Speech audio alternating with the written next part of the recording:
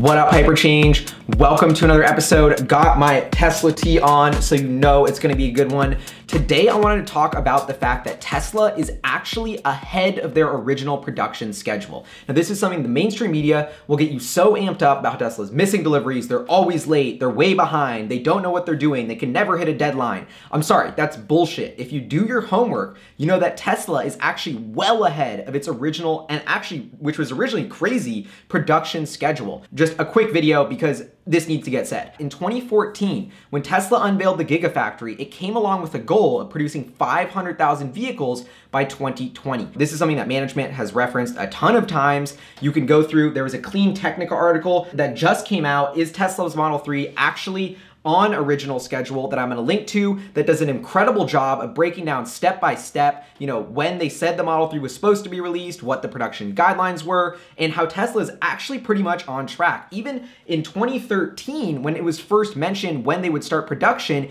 Elon Musk said, ooh, I'm really hoping 2016, but probably 2017. That is exactly when they started production. You know, 4 years ago, they were saying it was gonna start in 2017, it did. So that was on track too. But the most important part is this 500,000 units per year goal, which was set by 2020. As you can see by this Gigafactory handout that was done, you know, when they were launching the Gigafactory and starting to build it, it's the planned 2020 Tesla vehicle volume was 500,000 units. So what happened? Why has this goal moved up? What happened? Basically, after Tesla unveiled the Model 3 in March 2016, they had so many reservations, they got hundreds of thousands almost within days of announcing the vehicle that they were like, holy shit, we need to build way more than 500,000 cars. So Tesla, on its Q1 earnings letter in May 2016, just a month or so after this, said it was moving up its production timeline from 500,000 vehicles a year from 2020 to 2018. Now, yes, you may be saying like, what? Well, Tesla's not gonna hit that, so who cares? Yes, they're definitely not gonna make 500,000 cars by 2018, but I think it's so important to put in context. Even Elon Musk has said that they are still on track today to do 1 million cars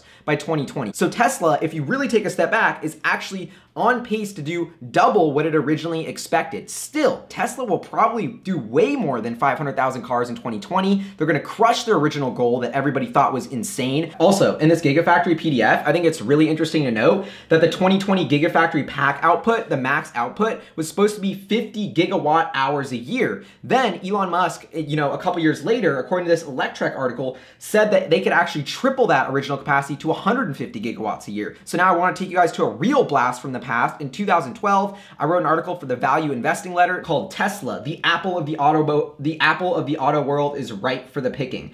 This was when Tesla was at $29 per share. I was invested on behalf of my clients in Tesla Motors. I held it on the massive short squeeze and did really, really well. And this was basically outlining my thesis. I'll put a link in the description so you can read the article. But the point I want to highlight now is in 2012, my projections for Tesla vehicle deliveries, as you can see, in 2017, I projected they were going to sell 102,500 units.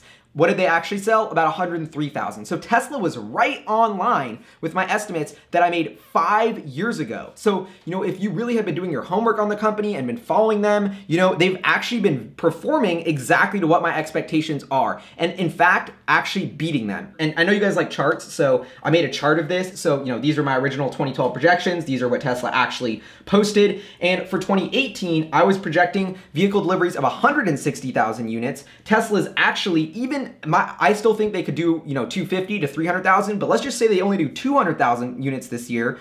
They would still be way above my estimates for production. So, you know, do I think Tesla is behind schedule? Do I think they're hurting? Do I think they should build more Model 3s faster? Yes, probably to all of those questions. But when you take a step back and you're a long-term investor like myself, who's investing for decades in this story, like Tesla has executed. They are growing. They produce record deliveries every single year. They're compounding revenue per share at an incredible rate, almost faster than anyone I've ever seen. My timeline and expectations for the company that I think long-term are usually beaten by Tesla. These near-term production struggles with Model 3 are really just gonna be a blip in the road when it's all said and done. And the thesis of Tesla being the Apple of the auto world and just taking over is still more true than ever. You know, these production blips in the Model 3 mean nothing to that. The company is still well on track to hit its original goals when it started building the Gigafactory, and in fact is ahead of them if they can build 1 million units by 2020.